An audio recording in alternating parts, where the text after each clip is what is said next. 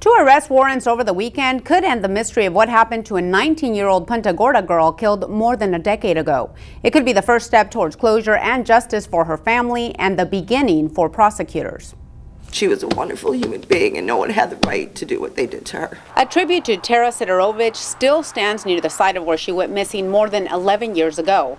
And her mom still grieves for the life that might have been. I lost a child that I loved very much, and so I don't know if I'm ever going to completely have closure, but it will be justice for Tara. The family moved to Punta Gorda after Tara graduated from school in Pennsylvania.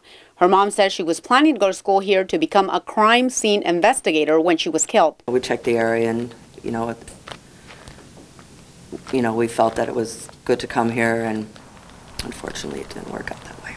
But now two arrest warrants more than a decade after officials found Tara's skeletal remains here east of Burnt Store Road give her family and neighborhood hope towards closure and justice and a possible end to the mystery. A long journey. When I came in here to this agency 9 years ago, one of the first people I met with was Sharon. And we sat at my table and we discussed, and when I was the appointed sheriff, this case, and I made a commitment to her back then and we weren't going to stop, and we didn't. I was very, very excited. Why is that? Well, they've been looking for them for a long time, and everybody knows, everybody feels that was the party that was involved. So I'm just glad they got somebody, and I hope it's the right person. The lead investigator on the case says the two men they issued arrest warrants for in the last few days were suspects from the very beginning. Investigators say they interviewed Phil Gavin Barr and David Ray McManus numerous times, but they didn't have enough to make an arrest until they found new evidence and got new testimony.